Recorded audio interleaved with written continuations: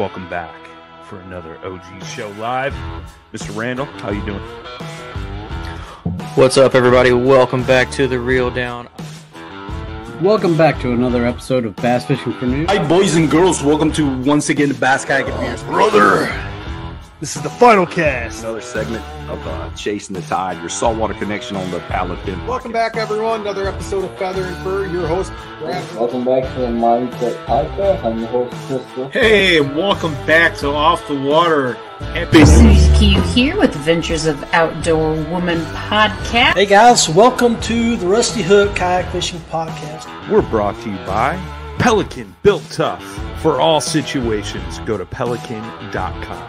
Eastport Marina on the beautiful shores of Dale Hollow Lake. For all your lodging, kayaking, go to eastport.info.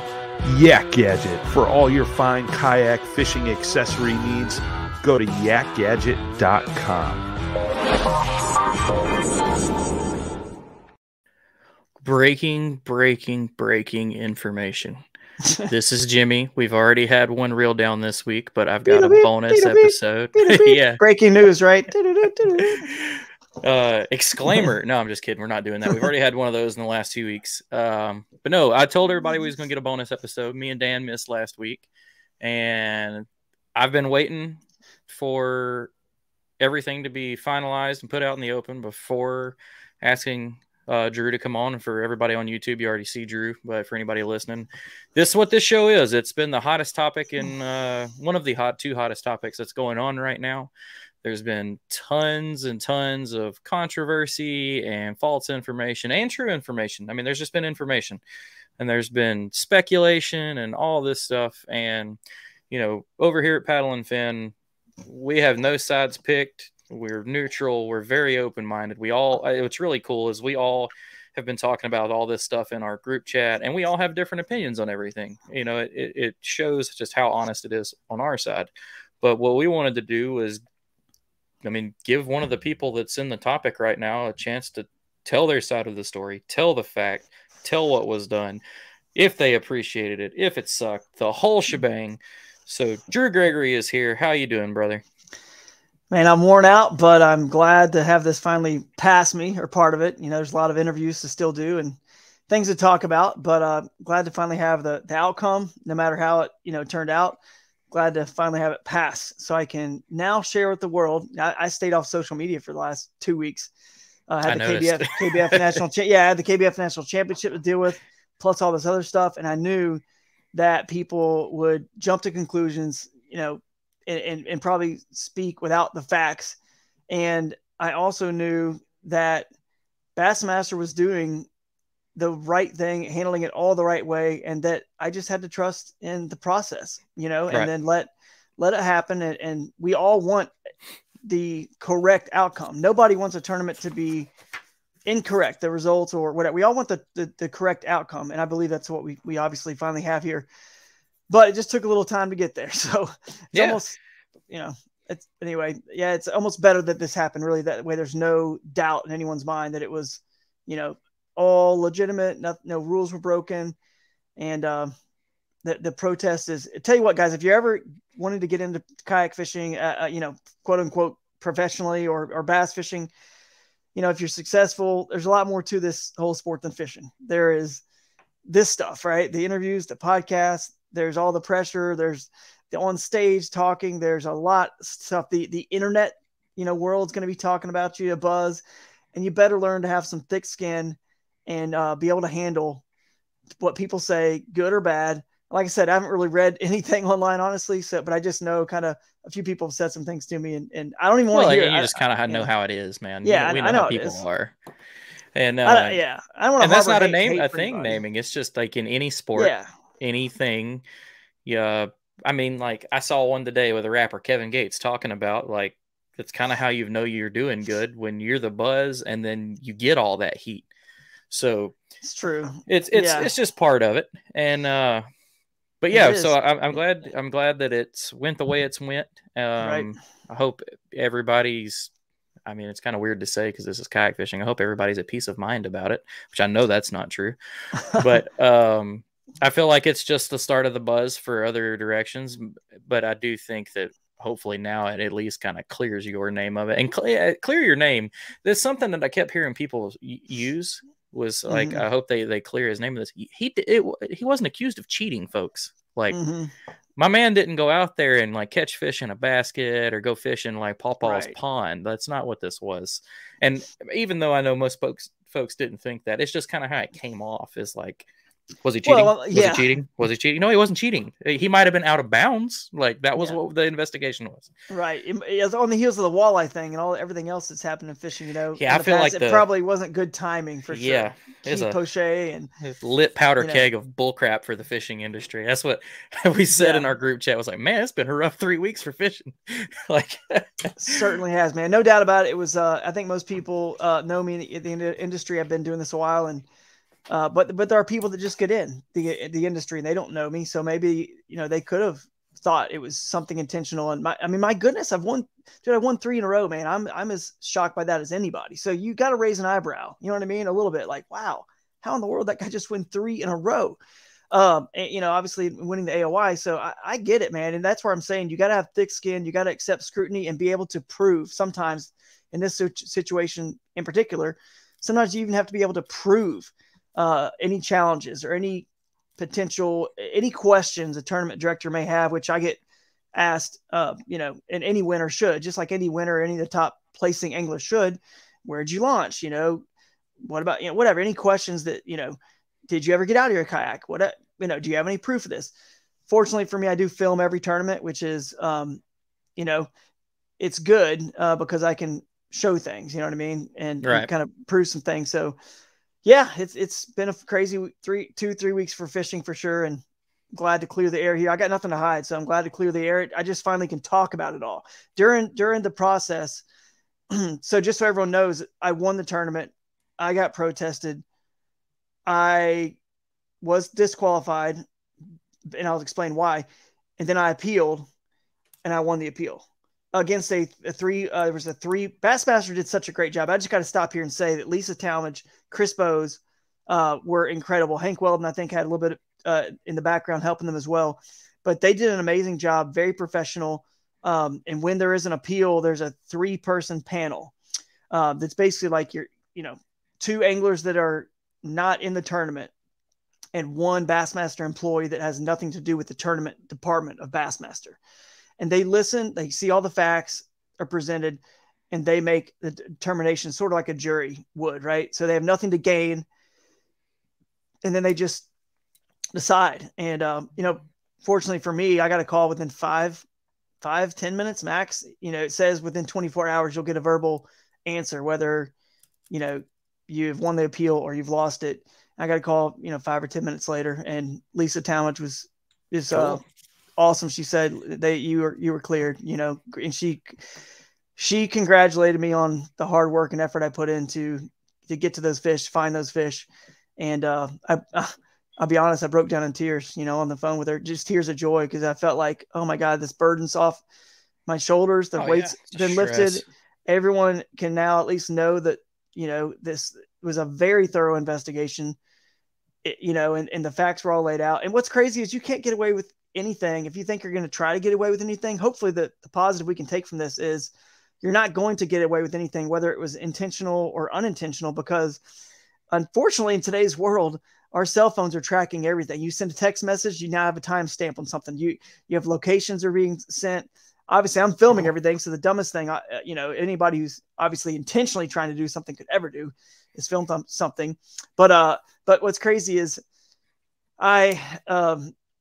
one of the things I'll back up before I get more into the story. I'll just back up. That's what I was going to say. We've got a whole bunch of backing up. We're going to break it all down. But the whole process was good. I just want to thank Bassmaster for and that's what I was going to touch real quick, is that's the first fact that, you know, for everybody listening, here's your first. He was disqualified because a lot of folks didn't even realize that you had been we knew it was up for protest, but no one had known that there had been a judgment put down until the little thing came out that your disqualification had been appealed and changed. So there's your fact right there, that they did disqualify you initially. Yep.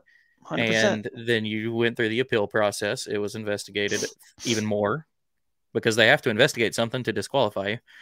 And then they basically, the investigation of the appeal would be them viewing your evidence, and then it was overturned. So that right there is a huge piece of information that not a people even knew, because it wasn't really out there, which at the same time, I kind of understand that. Like you said, you took away from social media and didn't really talk about this. It's kind of like if you're in a lawsuit for something, like you don't talk, your lawyer tells you to shut up until it's done, you know?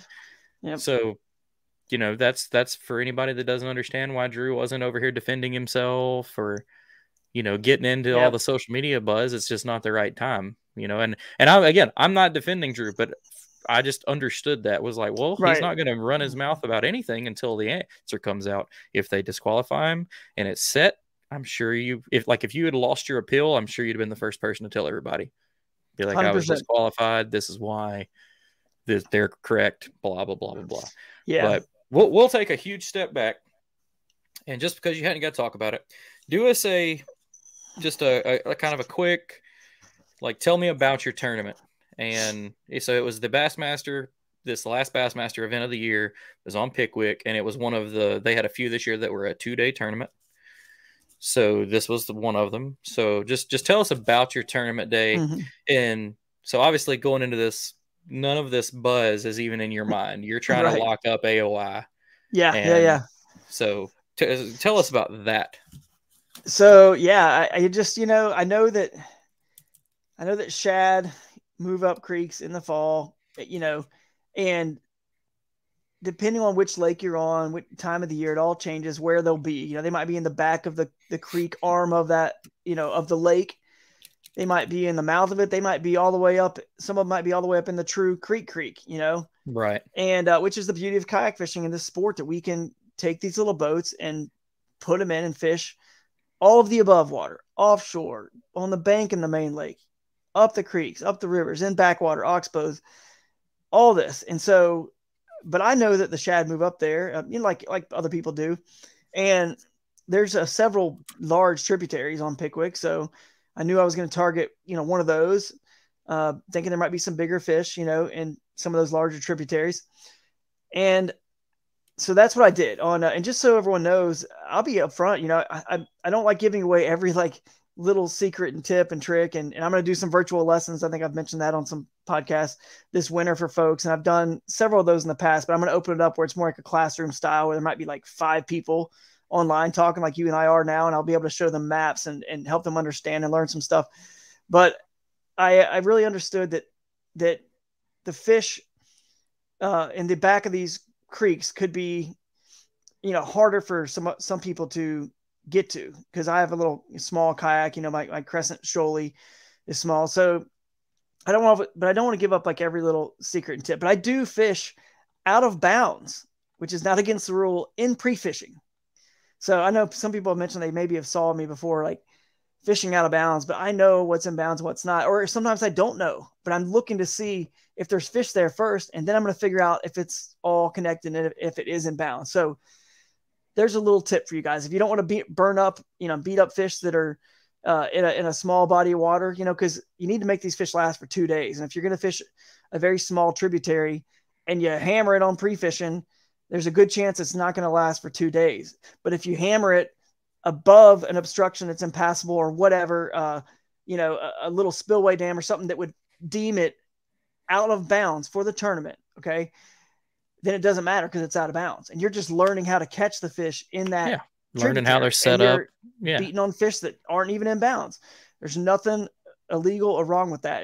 I think it's a smart move. It's definitely more of a little bit of a, I don't know what the word is, man. I just have enough experience that I feel confident enough to go and do that and not have to catch the actual fish that are in bounds. You know, I almost feel like I could go blind, which is actually kind of what I did. It's 100% what I did on the KBF National Championship for 3 straight days, blind, never fished any of the water before, 3 different creeks, and did pretty good. So I'm confident in, you know, with my experience in fishing rivers and creeks to do that. So that's just a little tip. If anybody ever sees somebody else fishing out of bounds, it certainly should potentially raise an eyebrow.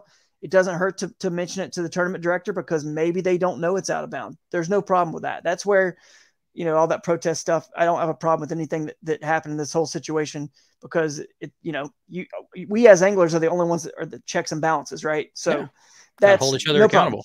So that is, I went way, way up, some of the trips to really determine, are there any good size fish, way up here. And then once I found some 17, and then I saw in the water, it was clear. I saw like a school of 5 or 6, and there was a couple of 15, 16s and a couple that were like 18, 17, 18 inches. So I don't have to go and catch these fish. I'm seeing them. I'm not going to beat them up. And then now that's on the first day pre-fishing, Wednesday.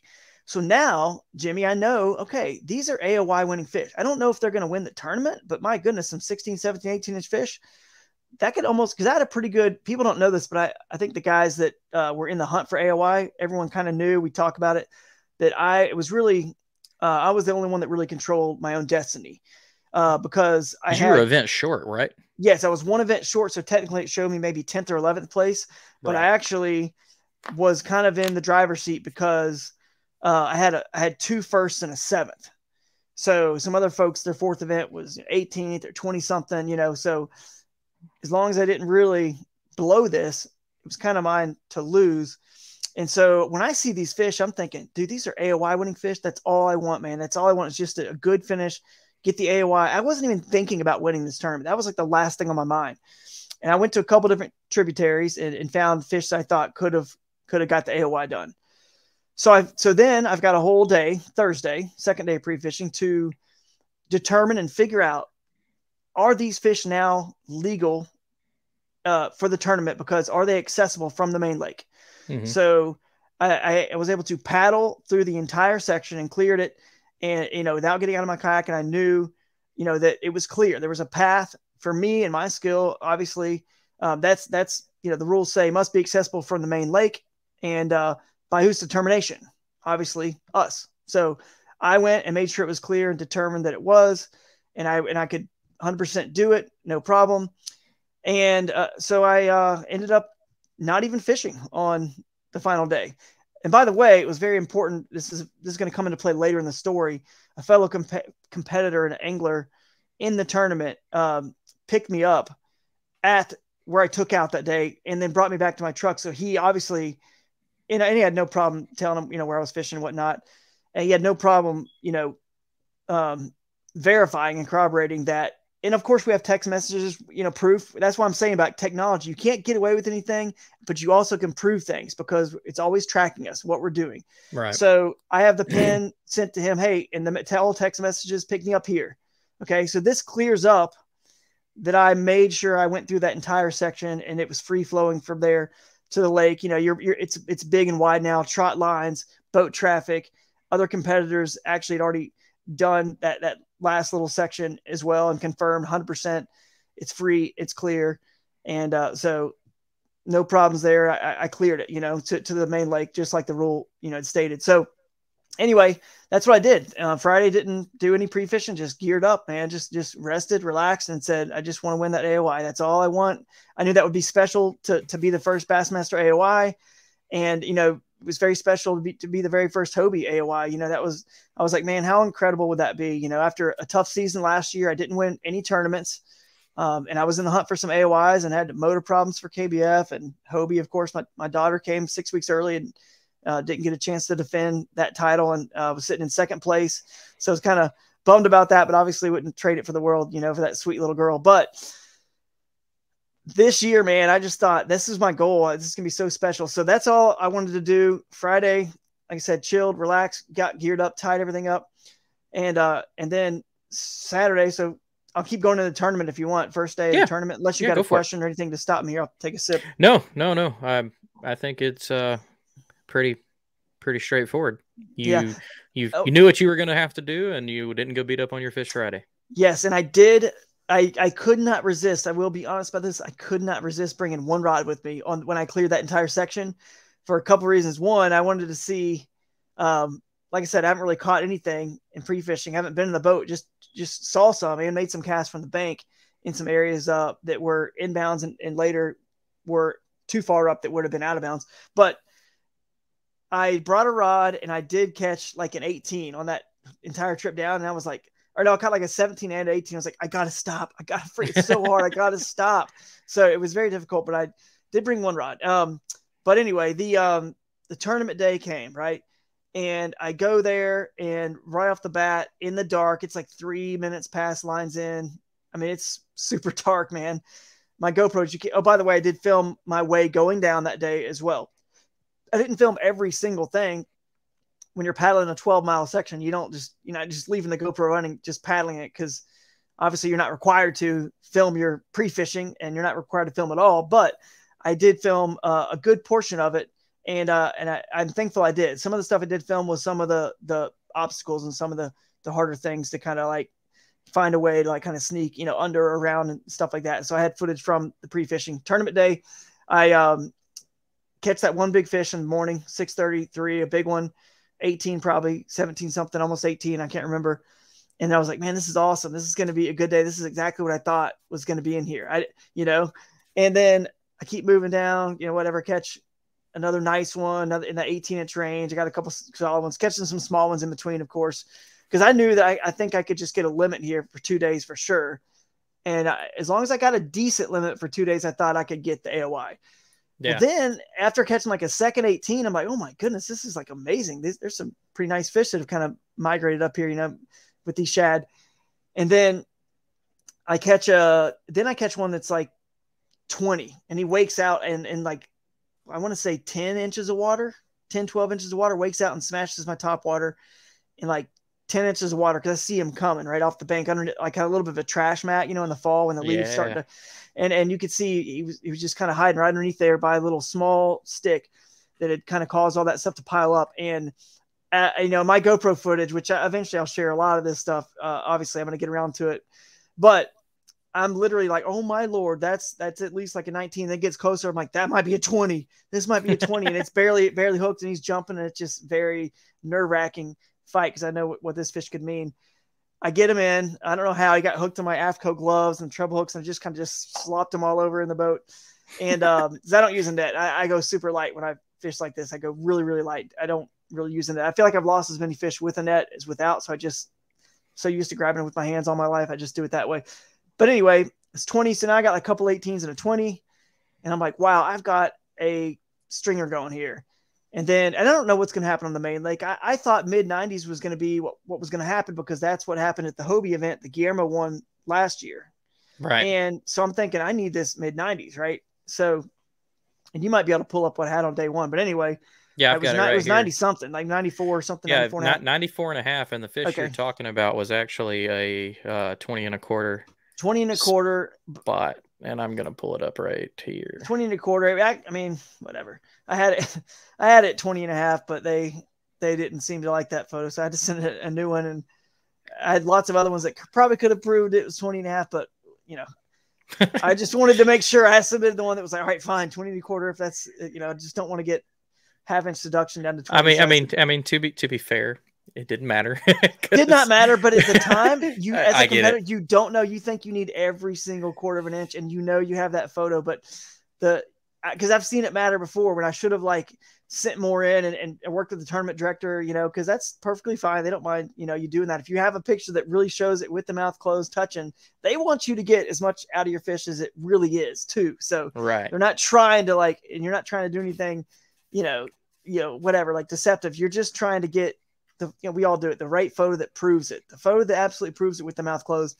But they move. But once you take your hand off of them or pull up for a picture, they're always squirming a little bit. That kind of loses that last quarter of an inch. But anyway, so then I go down and catch like another couple that were in that 18-inch range. One of them hits a Z-Man goat toads when I'm reeling it. So I use a weighted hook to get a little bit better casting. Plus the Z-Man is buoyant. So with your rod up, I think I'm using the double hook, the double frog hook from Berkeley. And with the rod up, I can get on the surface. But a lot of times I like to fish that frog just under the surface. Yeah. Or even slow roll it lower, because people just think frog, they think surface. It's got to be the surface. But frogs swim under the water too. You see them jump in the water, they're under the water swimming around. So we kind of lose the fact that the frog can be an underwater retrieve as well. So that just a quick one on that for that point. Something I learned not too long ago is looking at the rules of the Spro Frog tournament, it talks about it has to be a hollow body floating frog. And I would laugh to a guy and was like, well, it's funny they mentioned that. And he was like, well, guys were filling them full of tungsten weights and fishing them on the bottom. And that tournament's supposed to be on top. But just him saying that, I was like, good point. They do go down. They do go down and swim down. You see them jump in the water off the bank. Their legs are kicking. So anyway, that's how I fished it. And it was kind of funny because on my GoPro footage, I can see I'm like winding. I think I had like stopped my wind to itch or pick up my paddle or something. And it's just right there in front of my kayak. And when I stopped it, it killed it. And it just went down like that. And I saw this like big 18-inch Alabama bass. You know, some people still call them spotted bass, but they're Alabama bass. So Alabama spotted bass, whatever you want to call it. The ones that get big, the ones you want, comes up and just goes whoop, and then just turns right back down with it and just ate it. And I said, oh my Lord. And I went down and just hammered her. And then it was pretty amazing. And then ended up realizing later that rod was a medium. I thought I'd tied on a medium heavy. It was a medium. And now it makes sense to me when I would go back and I watch that footage. It's so funny because it's like such a bow in that rod, so much more than it should have been. I mean, you certainly get away with it. It's one of those good pictures for like that hashtag pro staff where it's just like, it was a good one. It's just doubled over, and it's a white, 13 Fishing Fate version 3 white rod, just doubled over, 7'3". Anyway, but that was a good one. I caught another one on I was throwing a Chapo on this other fish, and it got caught in a leaf. This is my last 5th fish that really mattered. Got caught in a leaf, and it's kind of cool in the GoPro. It's like trying to eat it, but it's not chopping right, and it's still trying to like get it. And I'm like, dang it! And I just kind of pulled it back and whatever, rounded it in real quick, and then threw a jig. I grabbed a jig and just tossed it back behind me because I was kind of drifting by.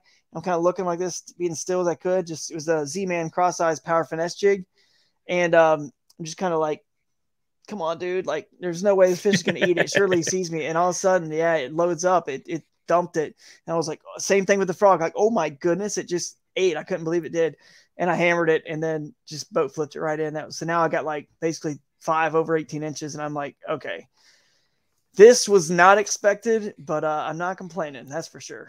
So does that?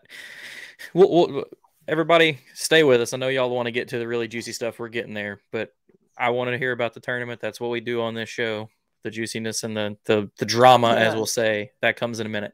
So your mindset was, I got to have a strong finish to seal down AOY.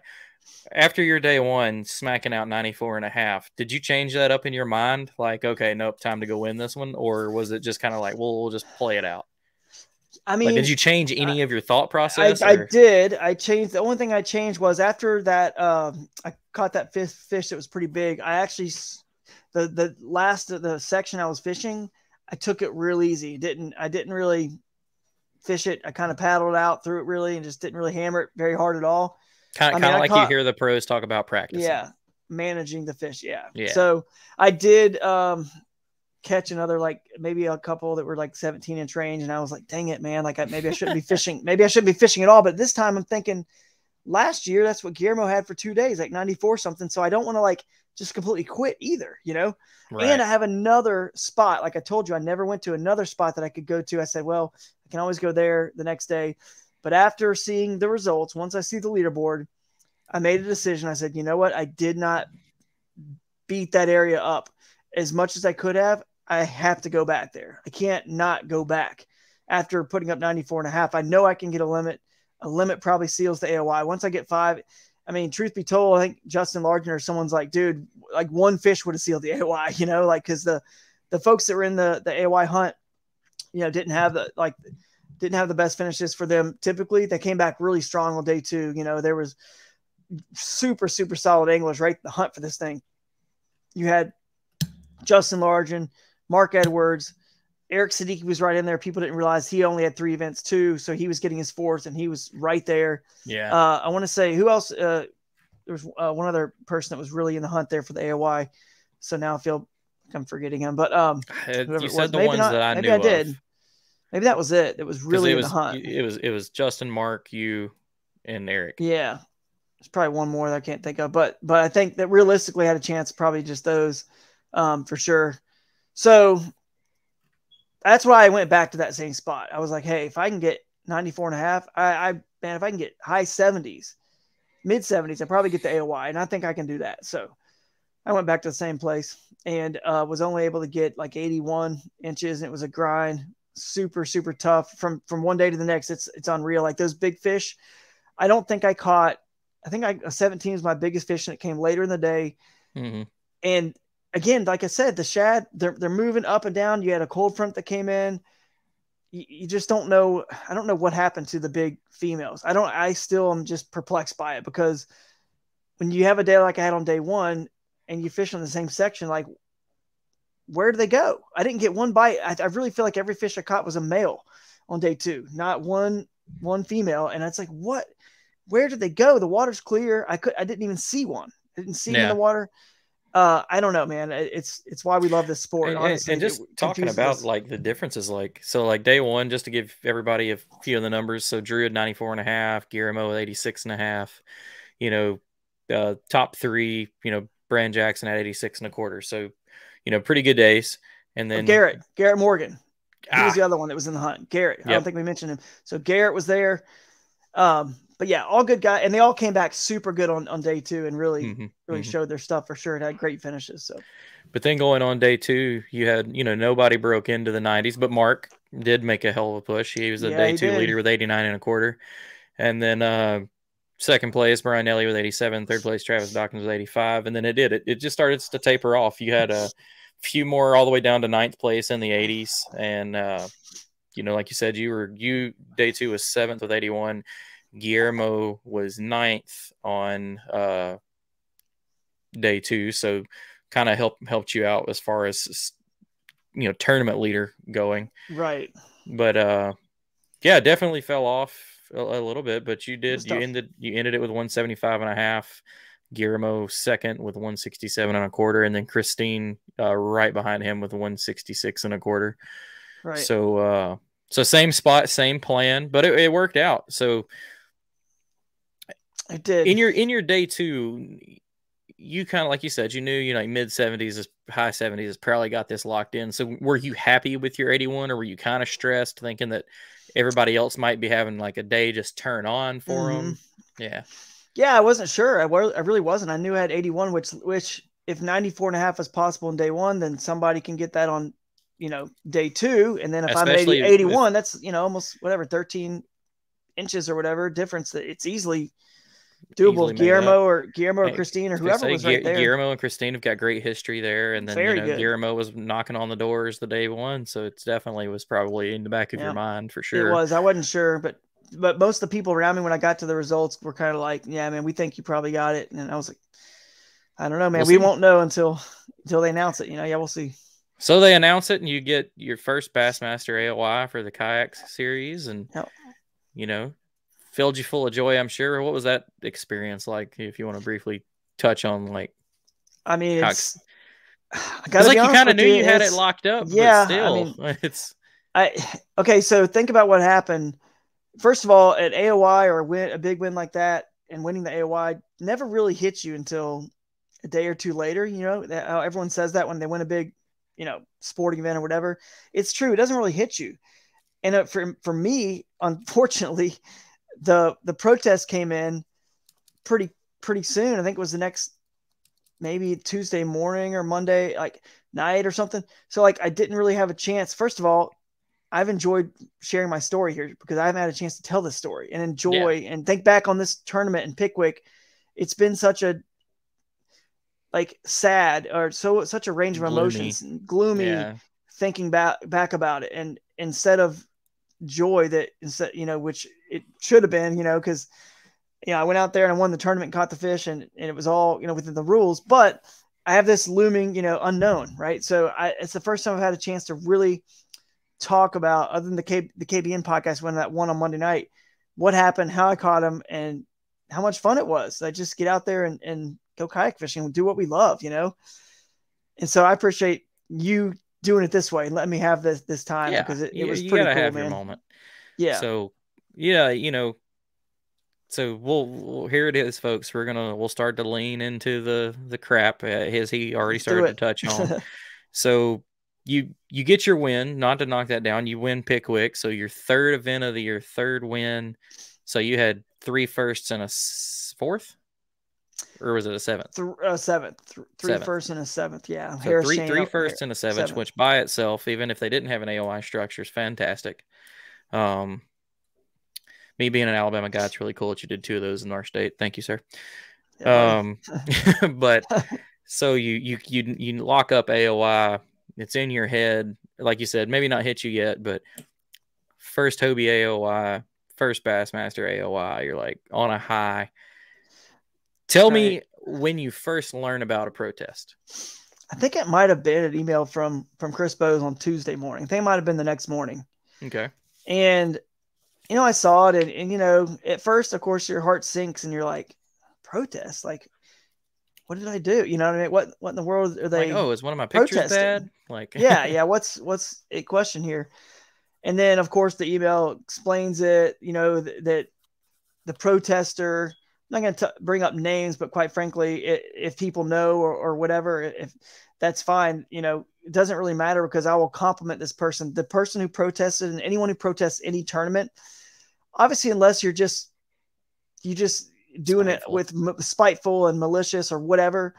But if you see something that somebody's doing that you feel is out of bounds or not within the rules or whatever, you kind of have an obligation as an angler to bring that to the tournament director, potentially go all the way to through with the protest. And you're really sticking up for the entire field. You know what I mean? Like, everybody would move, up a spot, right? You're sticking up for everybody. People don't realize about this because I saw so many people. Like I said, I stayed away from this as much as I can, but in the beginning, I did see stuff. People like, well, who protested? How many protested? It's a bad thing, but like this is what will keep the integrity of our sport. Yes. So like if this was a true like cheating or disqualification thing and it had went by, and it comes out months later because someone saw you where you weren't supposed to be, if that was the case, but they didn't say anything. It's like that person let it happen. And now we've got a tarnished name and a cloud over was it legitimate? Was it not? Exactly. And now we know, you know what I mean? So don't there's no doubt. Like Drew said, don't be going after people if you're just spiteful that they're kicking your butt or anything, which was not what this was. I don't know the person, but I mean, to do this as formally as it was done, I mean, it was obviously for the right intentions and right reasons. And do it. 100%. Like if you have a legitimate concern, I mean, especially with these bigger names like Bassmaster and Hobie, they have the people in place to check these things for a reason. If it had been crap, it would have been thrown out immediately. But we'll get into this. But but continue. Sorry. Yeah. So mad you respect, find out. Yeah, respect for that person for sure, and told him that, let him know that, and he feels the same way about me. He's got nothing to gain. He just wanted to ensure that everything was on the up and up with this tournament. And I appreciate him doing it, because I feel like it was his duty when he kind of felt or heard whatever. I don't know how it all kind of like came out or whatever, but basically the whole issue was, was I in water that could be accessed from the main lake? Is it clear? Can you get there without getting out of your kayak, like the rule states, from the main lake? And as we already talked about, I determined that on Thursday pre-fishing. Right. So, and I've heard some people out there, and again, I didn't read social media. I haven't been on there because I just don't have time for it. And it's not going to do me any good because, I know the facts and I can explain them right here and everyone can hear them. And I got a family. I'm just too busy to get into it. Right. But, that was the issue. They felt I could not get there without, getting out of my kayak to drag around something. And just because we haven't said it, the issue at hand was there was obstruction.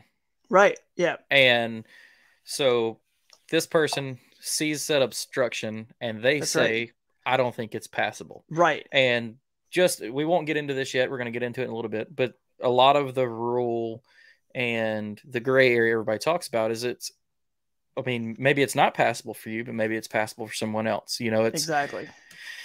We'll get into that. Pedaling 20 miles, or 15, 20 miles on a Hobie is not doable for me. I couldn't do it in a day, but it is for somebody else.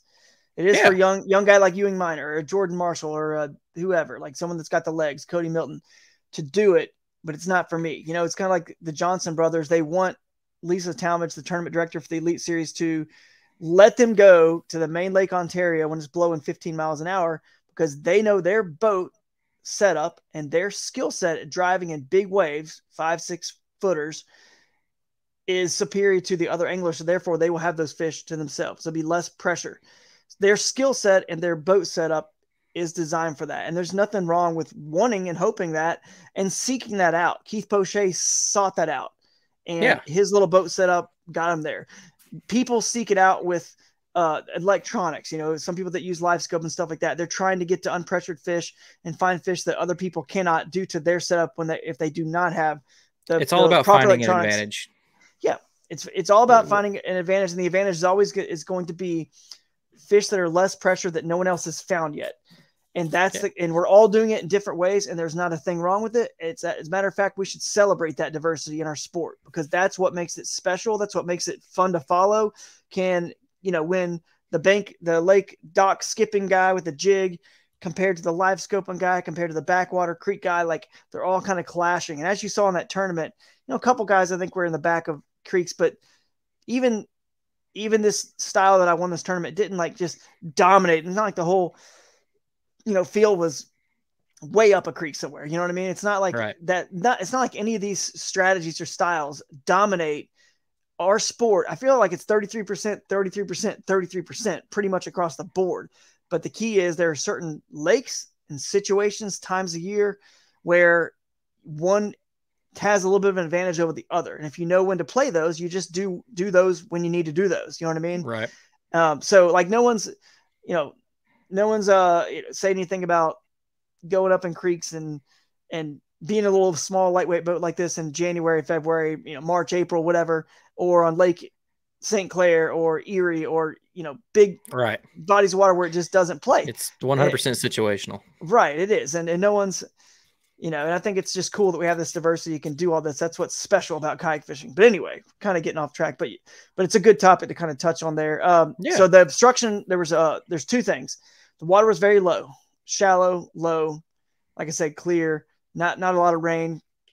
So how can someone get up something that's so shallow? These riffles, there's not really any rapids in that part of the country right there in these creeks. They're more, I would call them riffles. But they're there and they're not that hard to get up for someone like me in my setup at all. The Crescent Kayak Shoaly, drafts in like 3 inches of water, and, you can, paddle and of course kind of push with your paddle and kind of work your way up. That's kind of what I was able to do on some of them.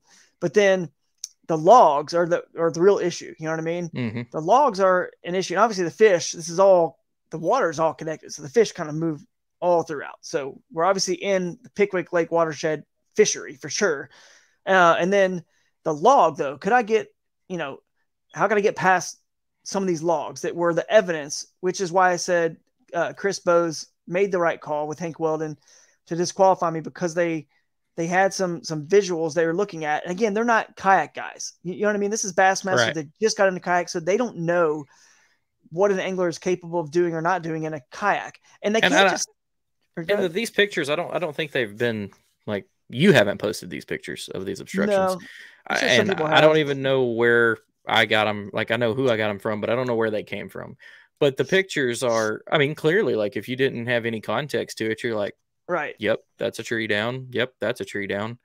But I'll let you continue from that. So, like, it was very obvious at first. Right. And they can't. So let's say there's a protest and the protesting parties have some evidence that looks pretty bad, right?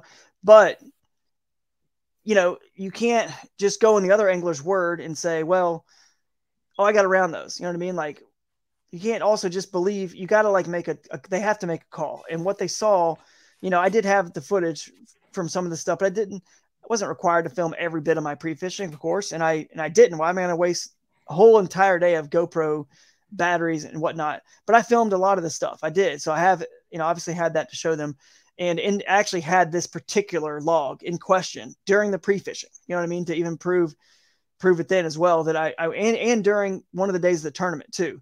But the main log in question here, there were several. There were definitely several, But the main one in question that was the most difficult or challenging that appeared to be from the outside looking in without my eyes that I do this all the time. If you don't go by the root ball of it and you really, I mean, like literally go paddle right to it where your bow is touching, where you can see there's a track around that root ball, the clay bank, you know, where the tree had fallen, it's all clay bank. And there is a path about as wide as my kayak of water right there. You know, you don't have to like try to ramp a tree or go fast and get over a tree that way or whatever, or go under on the other side. Some places you could lay down real low and maybe get under. You could just paddle around it. So it wasn't even hard. Wasn't even a challenge. It wasn't even a challenge. You just had to know it's there. And if you don't have the right kayak, the right setup, and you go down there, which, you know, the people that probably took those photos just didn't, I mean, they don't do that kind of fishing. So how would they know? To them, that would have been, and I'll be honest with you, that's the reason I chose that section. This was very intentional because I knew anyone else who went there would have seen those trees, and I didn't clear anything in pre-fishing because, I mean, you're allowed to. I didn't clear anything because I just went through it all as it was, just God laid it all there naturally. But I didn't on purpose because I wanted people to give up and say, stop the competition. Right. So it's like, you know, why would I do that? So anyway, that's to me, that was like a positive thing. I said, oh, great. You know, I can get through and around this with my little kayak and my setup, and I'm in the kayak. I'm within the rules. Maybe this will deter some other people, and these fish will kind of be, you know, left a little bit more for myself, and maybe somebody else did find it. I don't know, but that's kind of what happened. And then, so yeah, they had to disqualify me but here's what they said, very clear. Look, man, this is what we've got. If you say you have the footage, I told them I did, and you can prove it, there is an appeal process. Within 48 hours, we need to know if you would like to appeal this disqualification. And I appealed, obviously. I appealed. I said, well, I do have video evidence. I would like to prove it. And then I appealed it. And then it goes through the whole 3-person panel. I actually went back again and paddled up the entire thing from the lake upstream 12 miles. Left the GoPro running the whole time, never cut it off. I have all that. Was that part of your appeal process, or it's just something they asked of you, or you just did it just to do it? I don't think they can lead you one way or the other because they're not making the decision. It's the three, it's the neutral jury, so to speak, right? But I don't think they can really. I mean, they don't want a tournament to be. They don't want to disqualify anybody if you know what I mean. If they didn't break a rule and they can prove it, they hope that, you know, that doesn't help anybody, doesn't help them. They're obviously hoping that, okay, please, like, tell me this guy did not break the rule. They do not want that either. But of course, I wouldn't think so.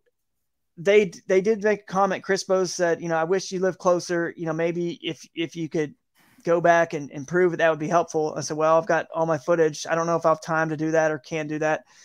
But I looked at my schedule. I saw that the KBFNC was on Kentucky Lake, one lake down. And I knew it would cost me some pre-fishing time in that tournament. I said, well, you know, if this is what it's going to take to clear it completely and make sure. I felt like the video I had was probably good enough because it was exactly of the tree 2 times, a tournament day and pre-fishing. The exact tree they were saying was impassable. I have video of that already. But I said, you know what, dude, I don't want to leave any doubt. I don't want to look back one day and say, I wish I would have. And he mentioned, you know, maybe that would help if you could do that. But he couldn't really tell me like, oh, it would definitely clear your name and you'd be declared the winner if you did it. He didn't know. He's not on the 3-panel, you know, committee. He's just tournament director. Now it's up to that committee, and it's out of his control now. So, but he said, you know, suggested it could maybe help. And I said, all right, I'm going to go do that. So I went and did it, paddled upstream, never got out of the kayak, filmed the entire thing, gave him the footage, showed what I needed to show, you know, clearly. And they were, pretty, I think I got a call, like I said, 5-10 minutes afterwards. It was pretty unanimous. And hopefully that, just kind of puts this whole thing to bed, puts it to rest. And I just worked really hard, man. I probably could have done it a lot easier. The other sections were not as challenging for sure. They didn't have anything like that. They were free and clear, but I thought, well, this is too easy. Other people are probably fishing this, pre-fished it, and they're going to fish it in the tournament. And, so that's kind of why I strategically chose that particular section. So you went through the appeal process. The appeal has been overturned. You win, or I'm sorry, the verdict had been overturned. You get your win. You get your AOI.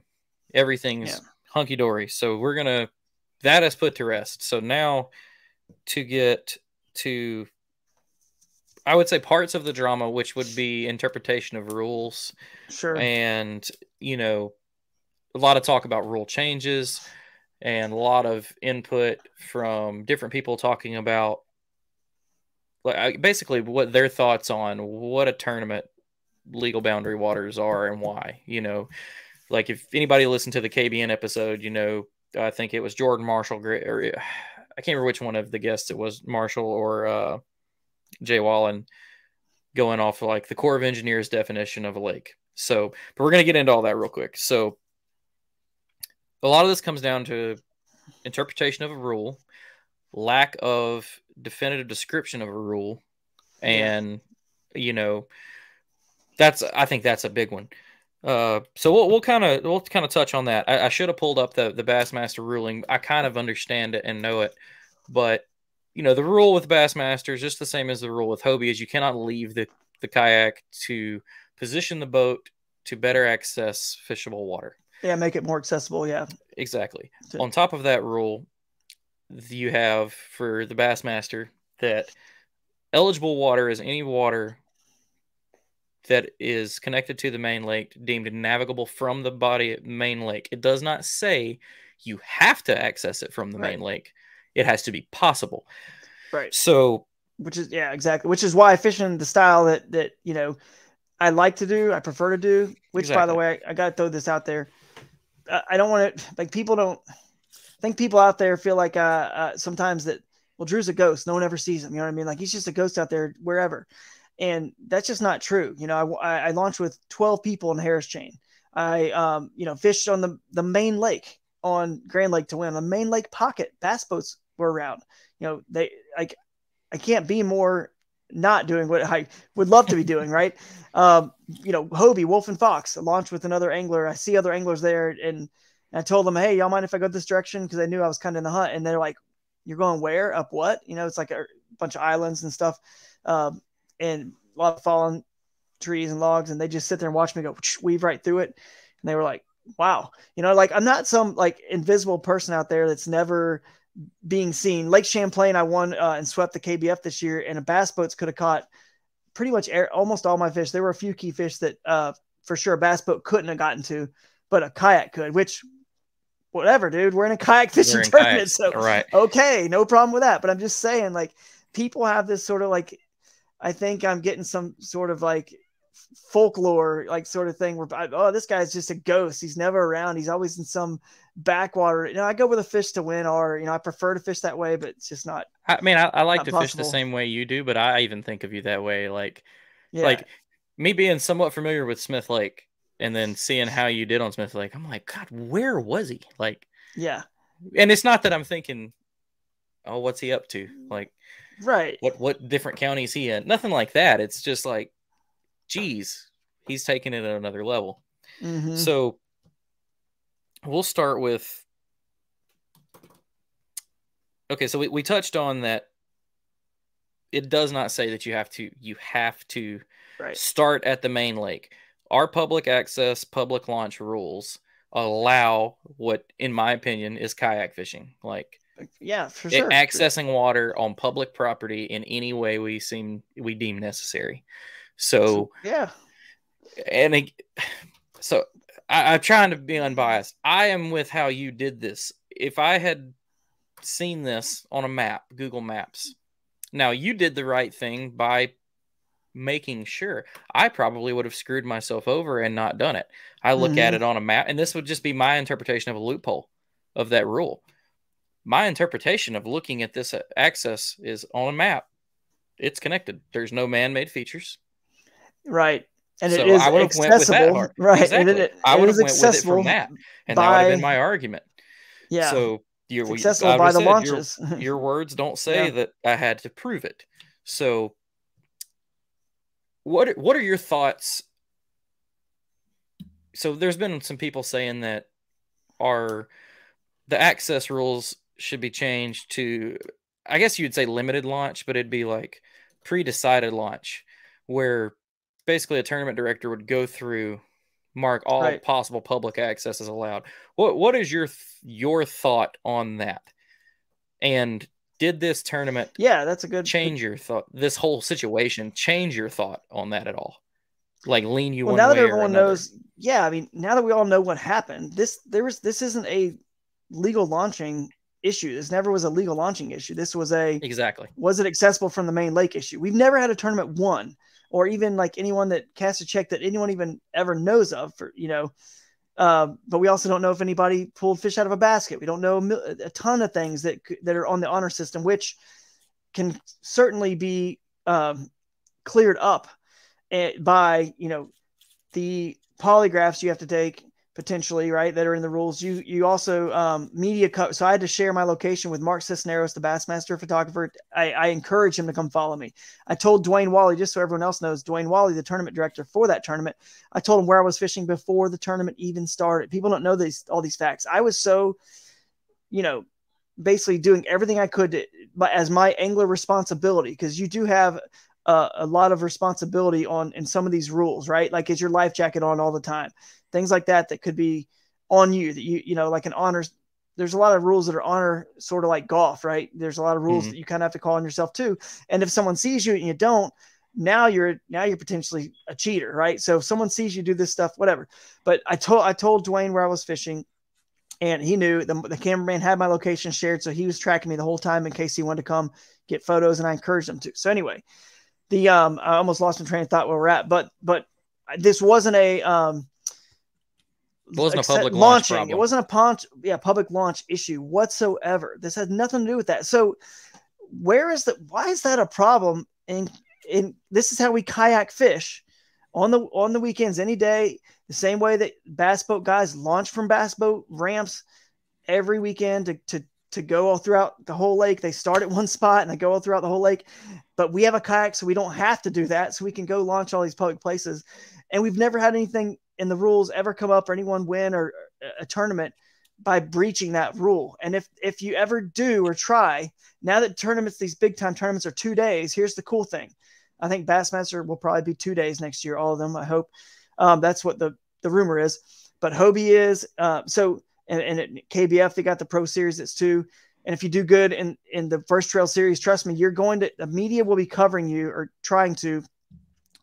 Even if you some magical way get away with it, nobody else saw you or whatever, one day, how are you going to do it when they're covering you the next day, when the cameras? And what are you going to do when the tournament director says, "Where did you launch?"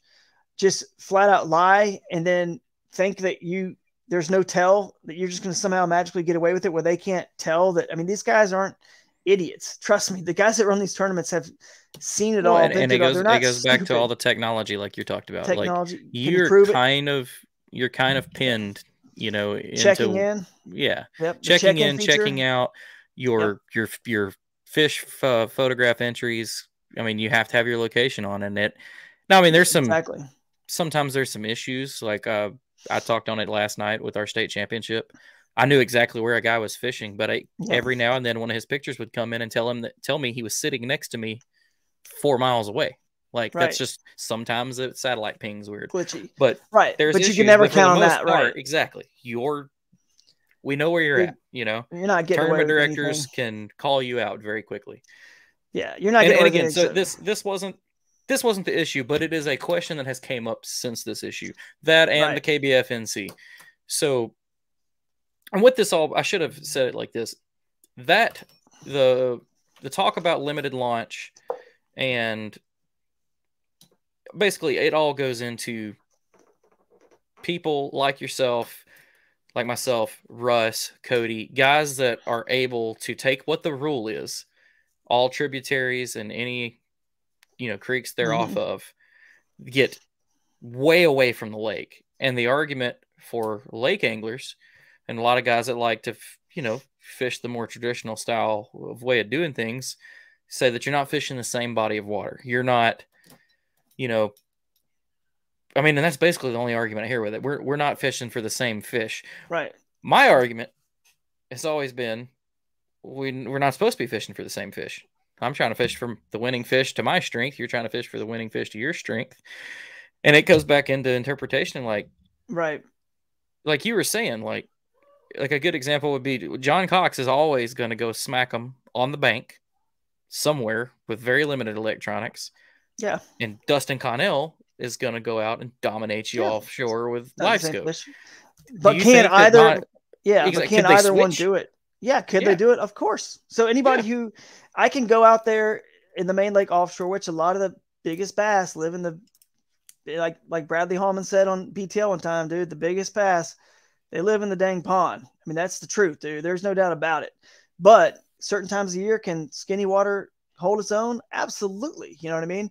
But anyone can do any of these options. That's just all of our choices. So for example, I never, like one time, and one of the reasons I was determined to get better at kayaking. Okay. Kayaking, which is, obviously like we're in a kayak. So getting better at kayak fishing is also, you can get better at kayaking. That'll help you. Right. So one time I saw Eric Jackson, my former employer and good friend here at Jackson Kayak, paddle up a class 3 rapid without getting out. I was like, oh my Lord. You know what the first thought in my head was, Jimmy? Well, I'll tell you what the first thought wasn't. I never once said to myself, I can do that. I never once said to myself, dude, we got to change these rules. We got to outlaw that. That's not fair. That's not fair because he can do that and I can't. That's not fair. We need to change that rule. No, I never once like, damn, that. I wish I could do that. I think I'm going to work harder. I'm going to get better. And I'm going to go get better and be able to do stuff like that. And then it's almost like in the Olympics, this is how crazy this sounds. Okay. The point of sport is to push our minds and our bodies. This is sports. This is called a sport. To more than humanly think is possible. It's like the guy that paddled across the Atlantic Ocean at 80 something years old, right? People can do way more than we ever realize. And when Shaun White goes and gets a snowboard in the Olympics and he does more inverted tricks, 3 flips in one trick, do they say to Shaun White, hey, listen, bro, we're going to have to cut you at 2. We're going to make a new rule for everybody. This guy is too good. Only two inverted tricks, 2 flips for everybody now because he's just too good. We can't be having this. You should never change a rule based on any. I never told Tony Hawk he couldn't throw the 900. That's right, dude. They can't tell everyone to stop doing that. Like a rule should never ever be based on the fact that someone's performance is next level. That should be we should appreciate those moments and those times in sports where you've got a Michael Jordan, you know what I mean? A rare person, a Kobe Bryant. I look up to all those athletes as a kid. Peyton Manning with his study. And I see Peyton Manning more he wasn't the most athletic guy, but he's more like a live scope, electronics guy. And he would be studying that stuff and he would be so good at his skill set. Because that's all these Bassmaster tournaments are won. Everyone's got their strength. And they're so good at that strength that they are able to compete almost at any body water. But the best of the best, the Wheelers and the Poliniks, they actually are good at all of them. And they can do all those things. And they know when to go where. And if people just kind of can start to figure out some times of the year and some things to do, go when and where it might give them a slight advantage. We all have the ability. And as a matter of fact, you can't even use cost, as an issue because the least expensive way to get into the sport is a paddle and a simple little kayak. Doesn't matter if it's a $500, cheapo, whatever. Like what's cool is now our overall, potential customer base, if you're looking at these entries as a customer, is greater. But the second you narrow it down to designated launches and stuff like that, you've literally taken that person away. You can't win now without a motor or pedal drive, whatever you need in those tournaments to get. You're never going to win. You're going to need these expensive boats. Your customer base just shrunk. And to me, it's against the whole spirit of kayak fishing because the whole point of us having these little lightweight things is to put them in at all different places. And that's something I feel like is that the industry seems to be losing. And it's like, I'm not a kayaking purist. Like I started with a paddle and then I was like, oh, pedals are for losers. And then I tried pedals and like, ooh, this is nice. Never have a motor though. And then I tried a motor and was like, damn, this is easy now. But it seems like that is almost like tarnishing and I still use a motor. I don't care. But I'll also put it all up and I'll go get out the 60-pound kayak and I'll go do something like you're doing. And I mean, I've hopped my kayak over trees. I'm 220 pounds and I've gotten over giant trees laid over without getting out of the kayak just to see if I could do it, you know? But I feel like that a lot of the competitive kayak fishing world, because this is what we're talking about, is getting away from like what you're saying, what kayak fishing is. You know, I saw the definition of kayak fishing getting thrown around. You know, kayak fishing is fishing inside of your kayak. Yes, but it's a greater thing. Like, think of when this all started and you're looking at, I mean, love him or hate him, the first videos you were watching when you come into this is Chad on back little rivers and creeks and stuff. Like, maybe nowhere near as, you know, hardcore to get to like you do, but that's where it was.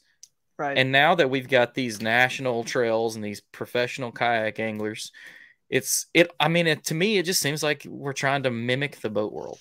Right. And that's the complete opposite of what we should do, man, for success. Complete opposite. Dude. Exactly. So many ways I can explain. And then my thought for this, and then I'll get your 2 cents on it. My thought is this, because I want everyone to enjoy kayak fishing competitively in whatever way you need to. If you don't like competing against guys that are doing this, then maybe one of these series should do restricted rules, and all the people that are like-minded for that do it. And then you'll have the best of the best basically fishing against everyone doing the same thing. And then you could have another series where the rules are like KBF. I think KBF has like the most loose rules right now as far as like traditional kayak fishing.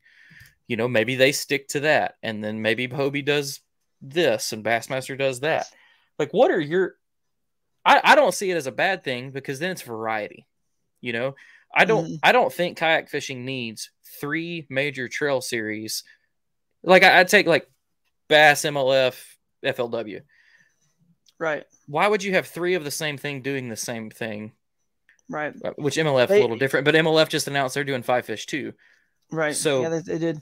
Why would variety and diversity not open it up to more people? And so maybe there's people that aren't fishing the national trail right now that could, because they don't want to fish the main lake. Maybe there's people that are only fishing KBF because the rules are that way.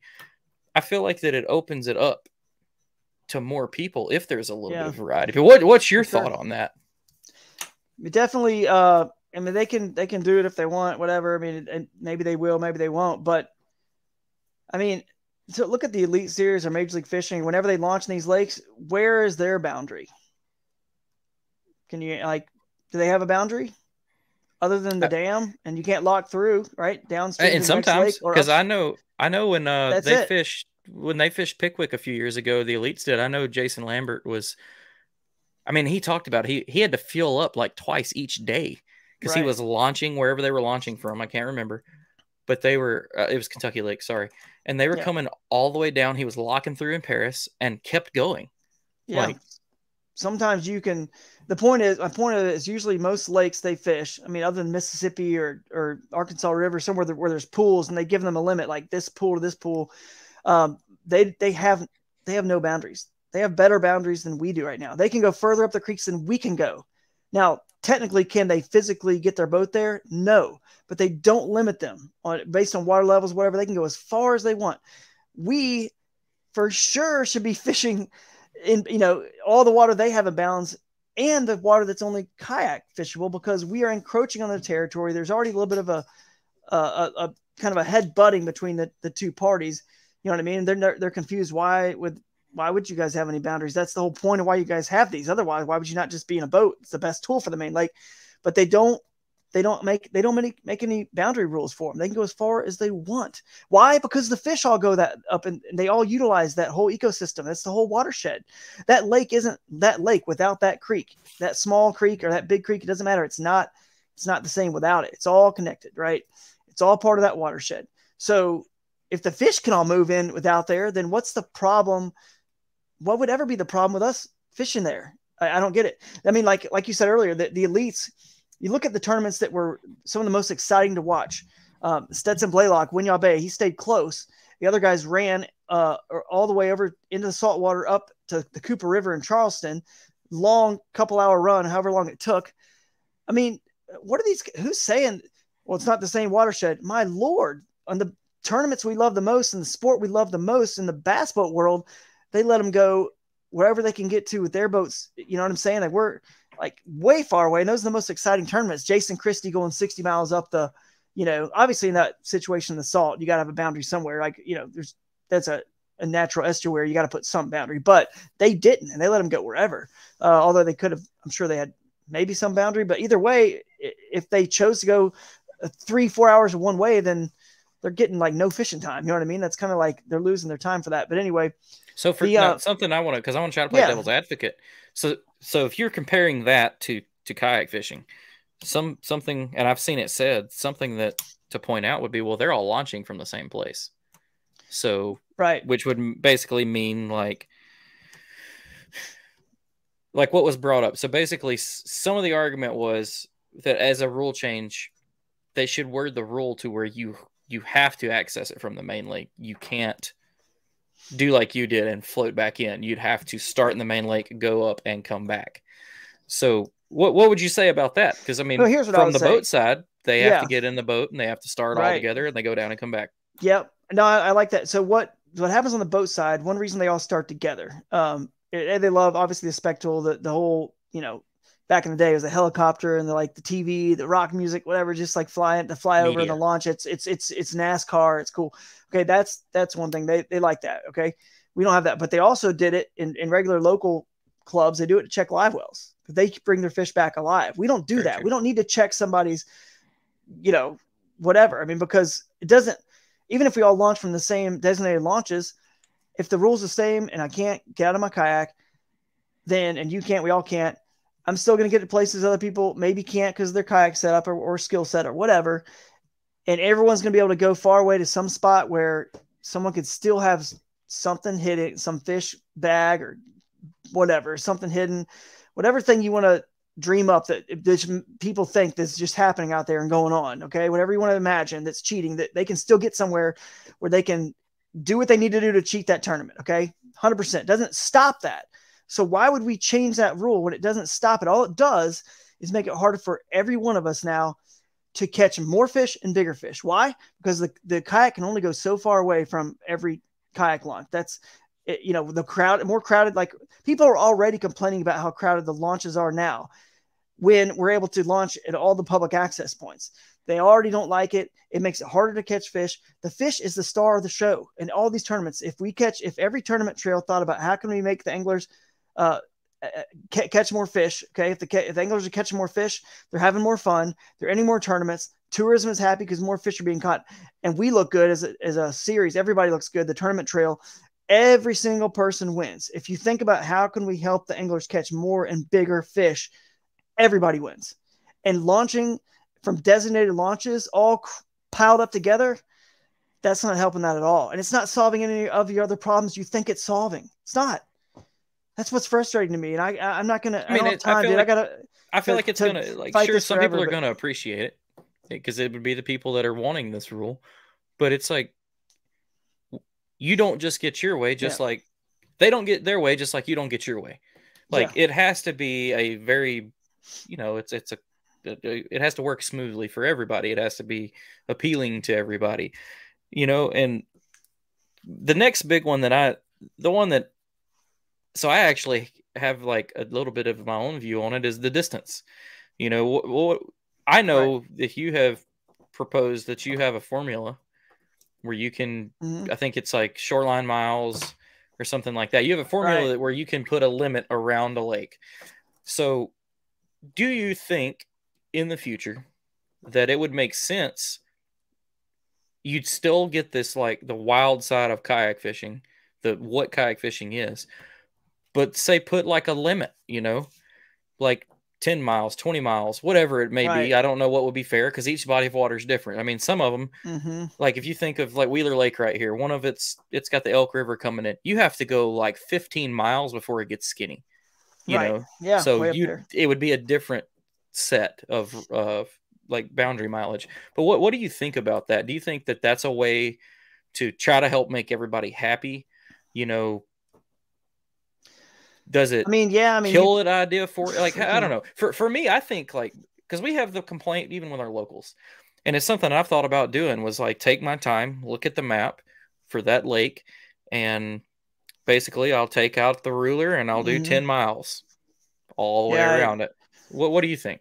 The easiest way to do this is honestly for tournament directors, for everybody, the easiest way to do this. Would we even be having this conversation? Would we even be having this protest if the rule was just simply you can get out of your kayak and portage over a man-made? I was gonna get to that too. I mean, not man, a natural, not man, a non-man-made, a natural obstacle, because it's crazy. They fall overnight. You don't know when they're going to fall. All of a sudden, you're in a tournament. It changes all the time, right? I mean, it could have happened to you in that tournament.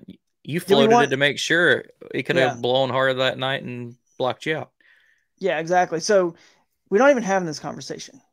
And all the fish are all connected. They're all using that same body of water, you know. And here's the thing.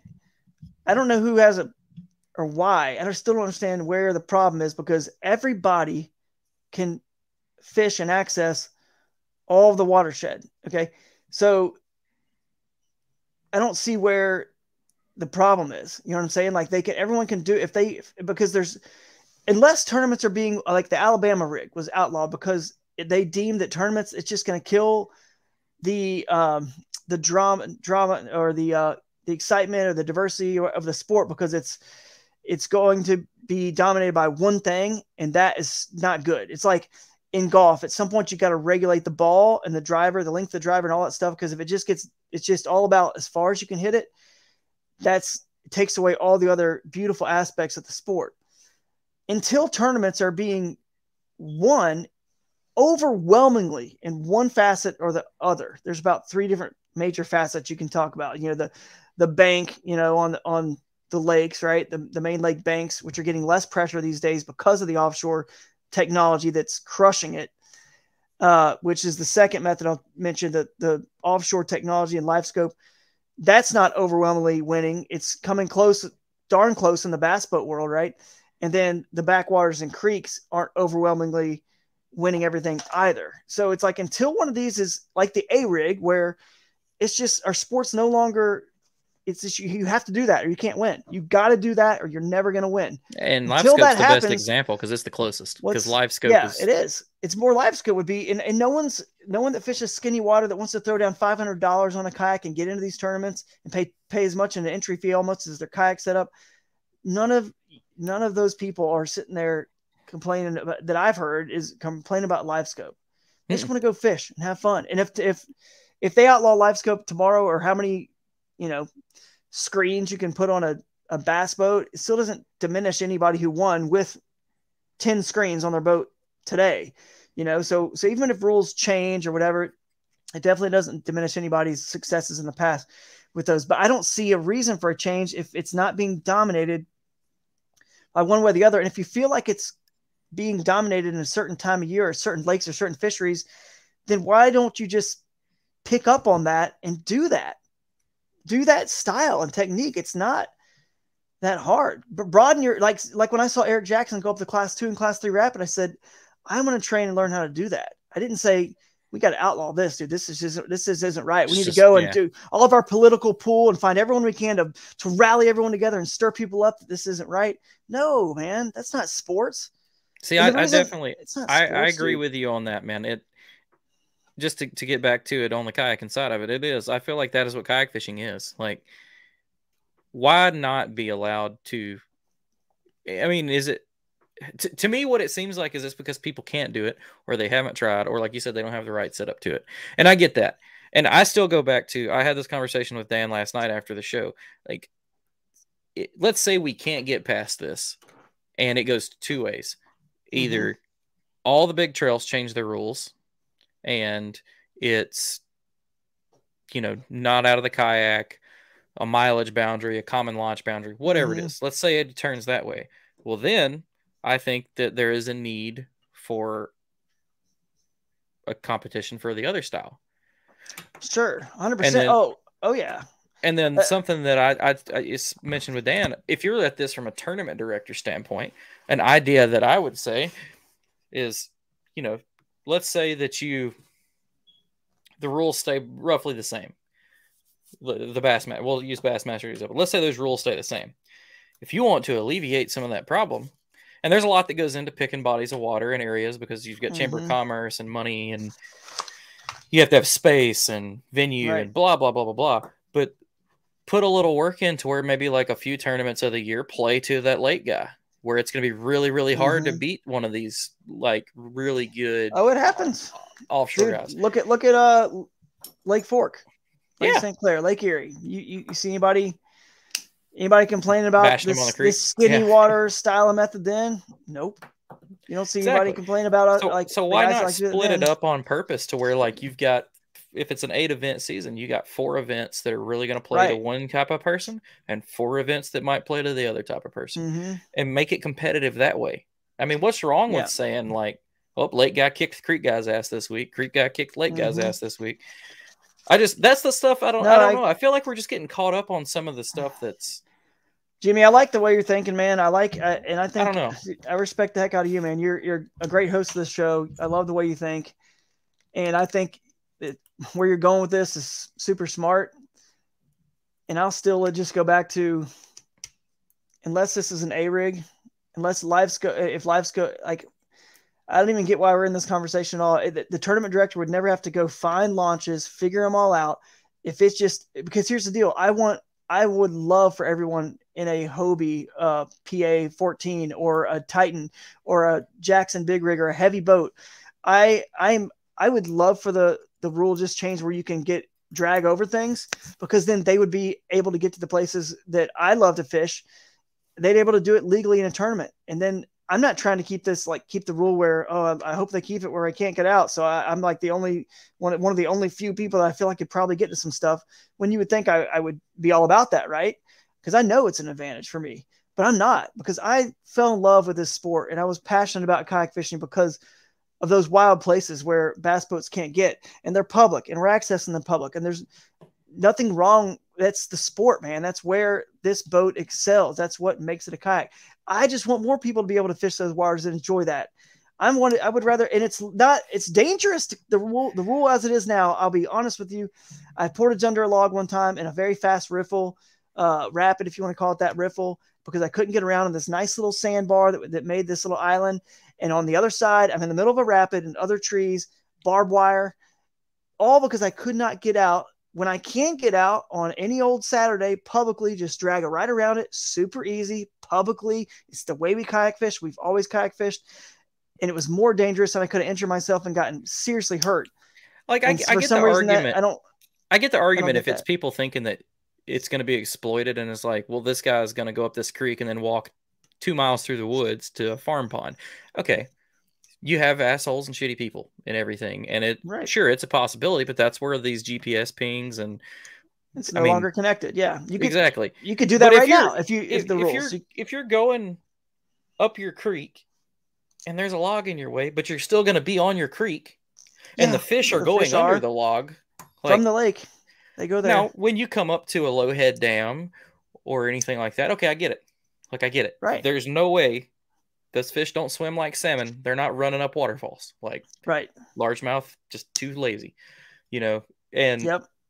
And it separates the ecosystem. It does. So it would be not fair. It would be different, completely non-connected body water, because shad can't get over that dam either. So it's a whole separate. And then just the final thing is, I feel like you say you wish that some of these people would come do that. I think that they would probably enjoy it, because I'm sorry, Nate Mayfield, North Alabama Kayak Anglers director, has always said it best. It's fishing for stupid fish, and it's easy. Getting to these areas is the hard part, but once you're there, it can be difficult if you've overfished them or they're pressured or crystal clear water. Yes, there's difficulties that play. But when I think about taking my daughter, who knows nothing about fishing, I take her to these places that we're talking about, hand her a rod, and she catches fish. Yeah. If these people that have the issue with it tried it, they might be like, well, damn, I can work a little harder and then I can win a bigger check. Yeah, exactly. I don't know. I'm trying to be completely unbiased on this. It's just some of the argument to me is just so like, what? Like, but like some of it has legitimacy. Dan's a late guy. Dan Perry, my co-host. Dan's a late guy. He has a lot of good points that counter my style of fishing. He doesn't want to take the creek guy out of it, but he wants to limit it a little bit. You know, and he doesn't even mean not be able to get out of your kayak. His was like, maybe you can't go 30 miles, you know, maybe you can only go 15, you know, and yeah, I feel like that is a middle ground that we could achieve. But again, I'm still leaning more towards like, you need to get river bassing back on the map. Well, yeah, a lot of people said that. A lot of people said that for sure. I mean, the beautiful story of the Sabine River, when Jason Christie won and went 60, 70 miles up that river, was that they didn't limit what his being able to show off what his boat can do, what his skill can do. And he found those fish and not everybody else could have done what he did. And he had that technology with that synced to his Garmin. He knew exactly how many miles he could go. This is a beautiful story. These are the things that make television.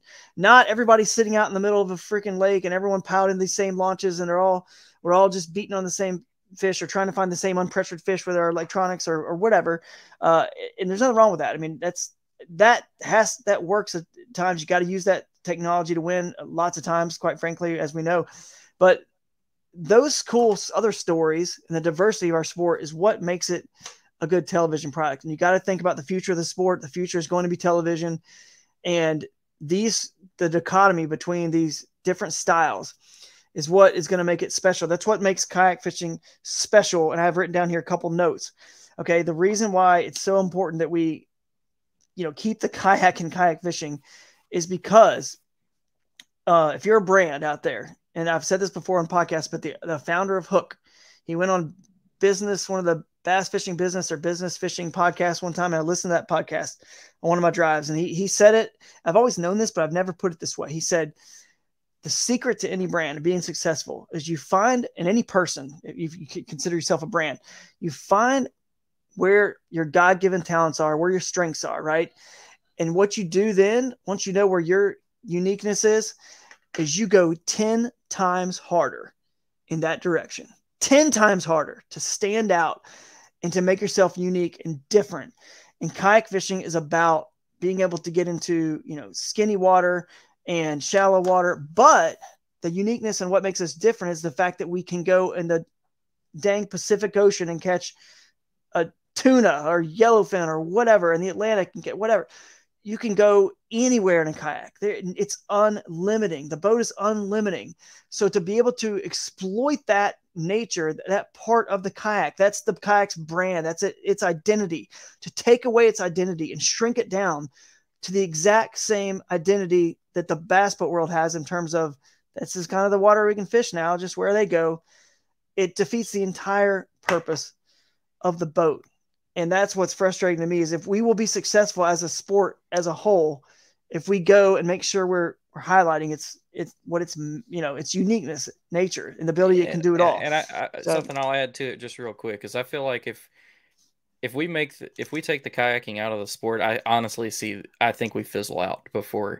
I mean, I don't think you'll ever lose kayak fishing on like a local level, and there'll still be higher level tournaments. But I feel like if you limit it and you take the wildness out of it, like you said, the stuff that looks cool on TV could look cool in a good still photo. If you take all that out of it, I feel like that. Why would they spend money on it when they already have it? You know what I'm saying? Yeah. Yeah. And that's always been my thought. I had high hopes for kayak fishing, but I wouldn't be surprised if it didn't continue to blow up. I could totally see it. Mm-hmm. Certain decisions made and it fizzle the other direction, but continue with your notes. Well, my last thing I have to say is why in the world, if we're even proposing this, I mean, again, I say like if it's just all open, it's all connected, free flowing, like you said, you hit a man-made obstruction dam, then it's off. Just let people get out and everybody can easily access all the fish because here's the thing, dude, in golf, let's just say golf just has a resurgence, blows up like it did when Tiger Woods came on the scene. If a sport gets an insane amount of popularity, most sports that are court based or field based or whatever you want to call it, football, golf courses, football fields. If they blow up in popularity, guess what? It's real easy to do. Make more golf courses, make more playing fields. It's so easy. More soccer fields, more ice hockey rinks. It's so easy. You just accommodate you meet the demand. Fishing has met its demand. We have one place to grow, The kayak is the tool that can get us to that one place to grow. And we're trying to stifle that growth. You kidding me, man? Like, that just makes me, as a guy who's kind of helped pioneer this sport for 20 years and put my whole life into this, it just makes me want to throw up, dude, that this is where it's going to take us when nothing has even happened. A tournament's never been won by any of these issues whatsoever. It's like, man, it's just, you can tell, man, it gets me like, just, no, I understand it. Frustrated. And why do we I wanted to see it. I wanted to see your frustration. It needs to be known, like, that a lot of people know that you always have a smile on your face. You're always a cheerful guy. I want people to know that this kind of stuff does stress you out. And I would like to add, and people, again, trying to be unbiased, you said it, and people could say you're tooting your own horn about pioneering the sport. It's just like saying that for people that don't want to recognize that, I mean, I don't have anything good or bad to say about Chad Hoover. Kayak fishing gets where it gets because of people like you, Chad, Eric Jackson, know, the OGs, if you will. Like, it's not, I don't know. I mean, we're kind of like at a point where just like, I'm just exhausted. I want to fight it so bad for the future of our sport, for our kids. I want to fight it so hard, but. Well, I had one final question that'll help us close it out. So we're out of all the stressful talk. So let's say that it's two questions. With what's happened, will you change the way you do anything as far as how you fish competitively? And the second question, if there are major rule changes, going into next year, do you take yourself out of that? Do you adapt and try to continue? Or do you focus, more on your kayak designing and kind of like you did when you were doing Hooked on Wild Waters? Mm-hmm. And so those two questions. I mean, so what was the first one again? I've already forgotten. The first one is, does what has happened change how you're going to approach, if there's no rule changes? Does it change how you approach anything differently? I'll answer that one first. No, of course not, man. Like I've always said from the very beginning, my message has never wavered. Okay. I got into kayak fishing to fish the wild waters that I love, the river bass. And, everyone knows me as Mr. River Bass, and I ran that trail. That's why I got into kayak fishing. And that's actually why I prefer to fish those kind of waters in tournaments if I can. Like I said, I've given plenty of examples, and I could give so many more. Logan Martin, the original Bassmaster. I'm on the main lake. I'm not up at the Coosa River. I was on the main lake. Caddo, when I got second place to Mike Elsey, 2019 National Championship, I'm on the lake. Like, I prefer, though, to be tucked in somewhere, and it's never going to change. I'm actually fishing those places in tournaments because it's still about, and it is always should be about having fun. That's why I said every rule you should be thinking as a tournament director, how can we help these anglers have more fun, catch more fish? If that happens, guess what? They're going to tell their friends. Their friends are going to want to enter. They're going to be positive about the whole sport, the tourism department, the tournament trail. Everybody wins. And then your brand sells, and that's what it's about. Yeah, there's nobody that loses in that, man. Like, it's nobody. So, and technology is only going to continue to get better to catch all the fish. It's not going to change on the shallow, skinny stuff. It's only going to continue to get better and better on anything that where you need electronic to catch them, And it's getting insane what LiveScope is doing.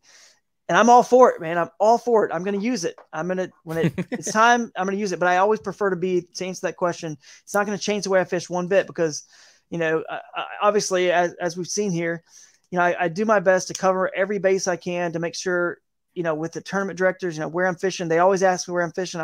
I'm up front and I stay within the rules. It doesn't mean I'm immune to, I can't make a mistake and unintentionally break a rule. Anybody could, but I am doing my best every single tournament to make sure because all the rule sets are different, which is why I tried this past winter. I emailed about 15 of the top anglers to see if we could get a list together of all the rules we would love to see joined by the trails. I talked to all three of the trails individually after we had our list of rules we'd like to see changed, and they all you know, they had the reasons why they didn't want to bend on this or bend on that. And I understand it, but it kind of is a bummer. I'd love to see a little bit more on some certain things like the scoring of the fish and how we take the photos and, you know, communicate. Some tournaments you can call somebody and talk about anything you want, and some you can't. And it's like you're switching between them and it gets complicated anyway. But I'm not going to change my style one bit because it's about fun. And I'm going to go have fun at the tournaments and fish places I want to fish. You just know now that be able to prove it, I guess. Like, oh yeah, I mean, you need to make sure you can. I mean, because I would say if anything, now it's you're kind of under a microscope, like because now people are like, and always have been, yeah. Always and I feel like that's anybody that gets on a winning streak in anything. Sure, like and Barry Bonds, home run derby. That's right. He's on steroids. You know? So and that's why I film it. That's why I film it all. I mean, and like I've said in my other video I posted, like you still have cheating scandals at the highest leagues with the most money, baseball, football. You still have ways that people are going to cheat. Like you guys got to, at some point, you got to realize that the tournament directors knowing where everyone launched and being able to look at it, like why do we have Far Wide as our AOY app? You know, last year was the sponsor for the AOY for Hobie and and KBF. And it's all about making sure, helping you find an Onyx, you know, apps like that, the Onyx that people use for hunting a lot and fishing. Why do we have that if we're going to just dumb us back down to the exact water the boats are on? Like, why do we have Yamaha Right Waters as the headline sponsor of the Bassmaster Kayak Series, which is all about fighting for water access? Do you think they're fighting for water access on the main lake? Do we need water access on the main lakes with all those beautiful boat ramps? Is the issue with the main lake access? Of course not. And they're the headline sponsor of the freaking thing. So the waters we need to be fishing and that we're fighting for with the Yamaha Right Waters are all the blue ways that, you know, like they're green ways on water, right? They call them blue ways. All the states and the tourism, they're all promoting kayaking is blowing up as in our society as a healthy and fitness pastime. It's something so positive, just the kayaking aspect of it. And they're creating more and more. They're revitalizing our rivers, cleaning them up, understanding how important that is, right? They're cleaning all that up so that we can, you know, adding public launches and canoe and kayak launches to get more people doing this sport. And Yamaha Right Waters is fighting for that. So now we're going to take that away from it. Just, why would we do that? That's what we're trying to fight for here. It blows my mind, man. And anyone who does say anything about the lake, well, it's called Lake this tournament. Well, dude, it's called Lake that tournament for every one of those Elite Series guys that goes and runs from the Sabine River up to Galveston, or makes a long run up some place that's, you know, so far away. It's no longer in that lake. You know, we're in Rodman. Oh, we're locked in now. We're in Lake Rodman. It's not the St. John's River anymore. They're in Lake Rodman. So where's your issue with them calling that the St. John's River tournament when they're in Rodman Reservoir or any other situation that's just like that, where they run so far away they're no longer in it? No, you got to have a name for the tournament. You got to have a name. Okay, it's that Lake Pickwick watershed. You can't say the tournament is called Lake Pickwick and whatever Cypress Creek and whatever Indian, or I don't know, name it off all the you can't sit there and say the tournament is Bear, all whatever. There's a lot of creeks in there, second or whatever. You can't just have the tournament name be some big long freaking paragraph, dude. You got to call it something. And you know what? It's all Lake Pickwick, because every one of those components, every little piece of water that's flowing into that watershed, it's all free flowing and connected to all the fish in the water.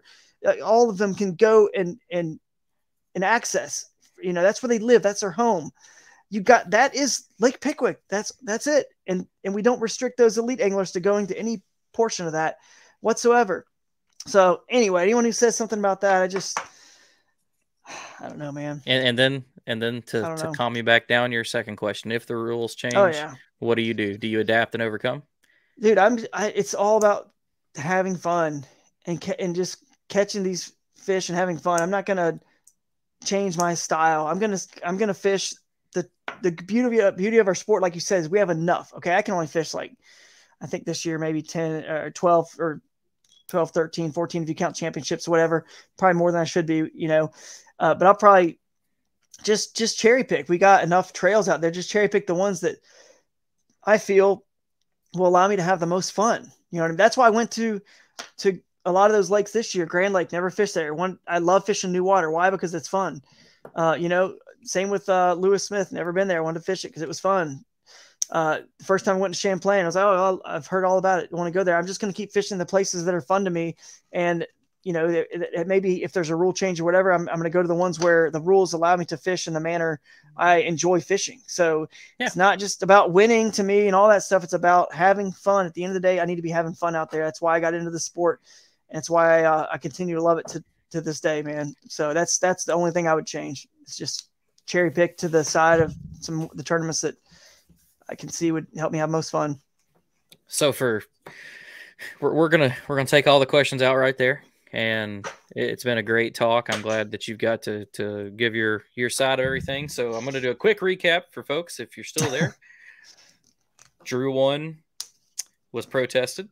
Bassmaster disqualified him based off evidence that they were submitted.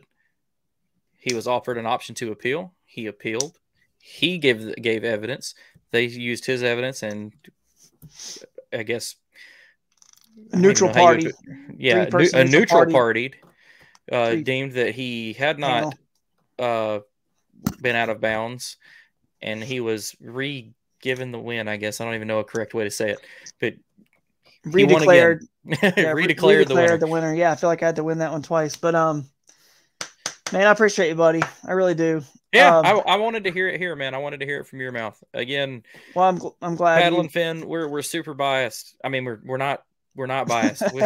Someone's gonna clip that, buddy. Yeah, that's someone's gonna cut that. I can tell you who's gonna clip it too. And Trey, I know you're listening. Don't you do it? Yeah. But we're not biased. We like to keep it neutral. And we like to let everybody talk about their own thing and give their own reasons. Yeah. And I'd like to have a follow-up show to this. I'd like to have somebody tell me the opposite side, why they don't like it. I want to hear more of it from the people that have the problem with it. And maybe, I mean, you never know. Maybe someday it persuades me to be like, you know what, this is wrong. I doubt it, but I'm open. I mean, and I'll be honest with you, man. I know people know I love to fish this way, and that they feel like, I really feel like I'm not coming at this from a bias either, only because I'm kind of fighting for kayak fishing. That is the name of the sport. I'm not, and I'm actually openly saying, I want people to be able to fish those waters. Just make it safer and let people get over that stuff easily. And then here's what will happen. More people fish those waters. Guess what? It's not going to be as easy to, win or even pull off a check if those skinny waters can't handle that many people. So now that's the beauty of our sport. It always ebbs back and forth. Okay, now electronics come out, the very first fish finders, offshore, there's fish out here. Wow, everybody's doing this. Well, that's a little bit much. Okay, now this skinny water goes back and wins some. Man, okay, this is getting less pressure on the bank. Oh, now live scopes here. This is better now. More people do that. So it'll always ebb and flow. It's gonna work itself out, guys. We don't need to just constantly change rule after rule after rule. And we don't need to knee jerk reactions when nothing like the Alabama rig or is taking over. And now we kind of all know the Alabama rig doesn't take over because fish learn quick, but nothing's dominating to the point where you got to make a rule change. Embrace the diversity, love the diversity. Most importantly, love each other throughout all this, and enjoy the sport before it goes away. Yeah, I got you, man. Thanks for your time, buddy. Yeah, I'm glad to have you on. Congrats also on, because we didn't even get to that. We're going to do a show on that with Russ KBF. And Cody, the KBF, the national championship. But good show in there. You and Robert. Robert Weicker, kept the Sholays in the top 5. Good job. It's nice to see him not use his solo skiff. It's cool. It's a cool rig. I just it's so funny when he's like, took it, but ended up in the Sholay. And I'll be honest with you, man. It was fun.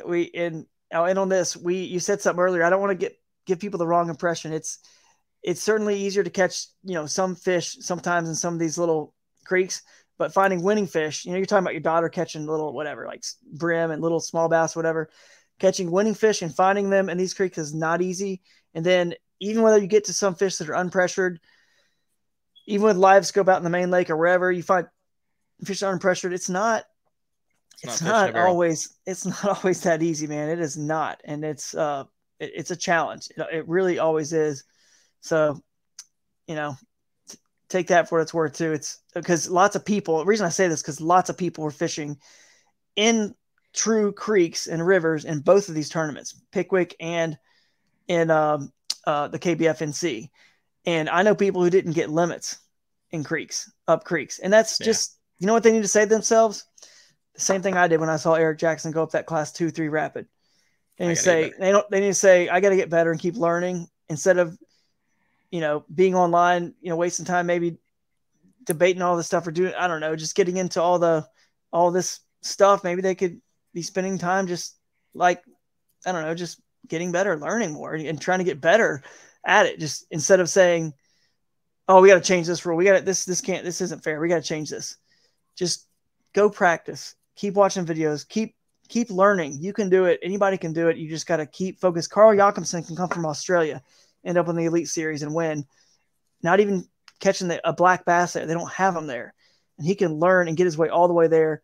You can too. So we'll leave that on that positive message, but it's not always easy for sure when you get to these places. So just to give it a fun end, go ahead and hoist your trophy right there and enjoy it one more time. Thanks, man. True.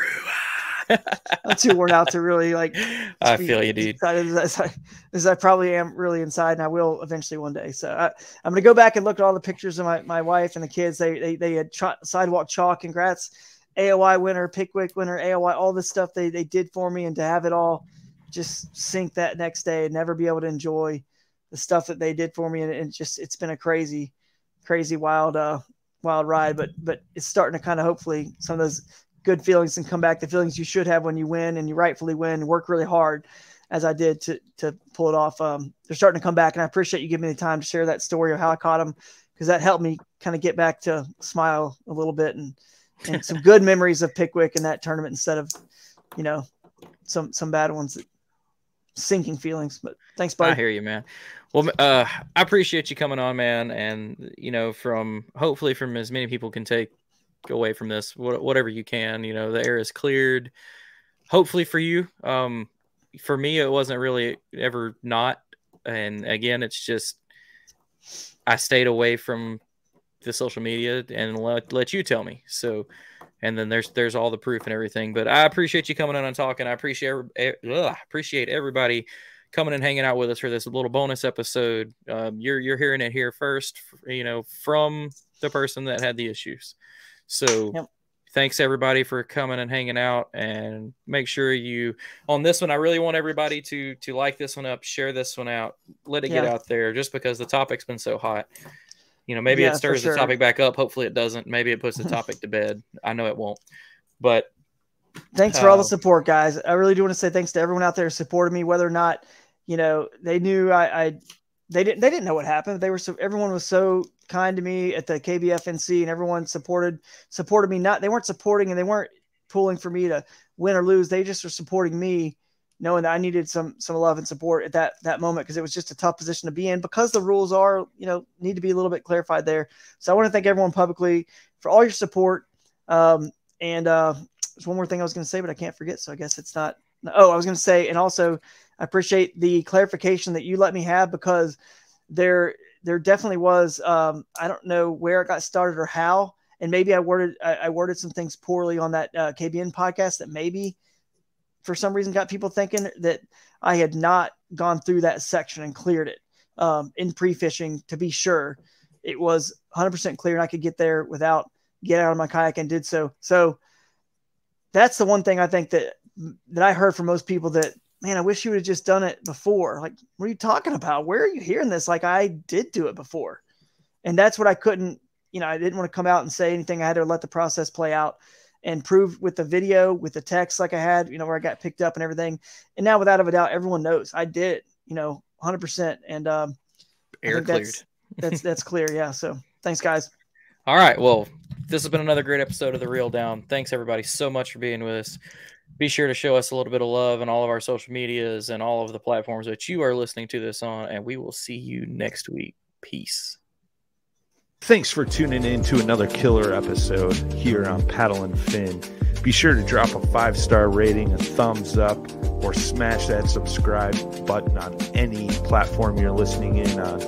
Be sure to check us out on Waypoint TV, waypointtv.com. Make sure you sign up for the Fantasy Kayak Fishing League at paddleandfin.com/fantasy. You could support this show through Patreon, patreon.com/paddleandfin. Don't forget to check out the website, paddleandfin.com. Catch us on YouTube. If you got a question, comment, or want to see a future guest on the show, be sure to email us at paddleandfin@gmail.com. Shout out to our show supporters, Yak Gadget.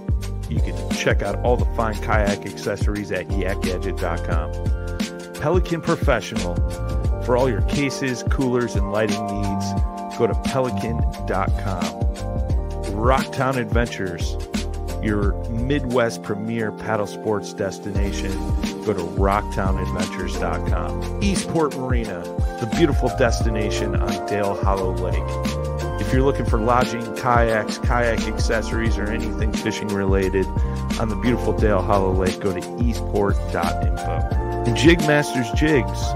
When in doubt, get the jig out. Go to jigmasters.com and fill your tackle boxes today.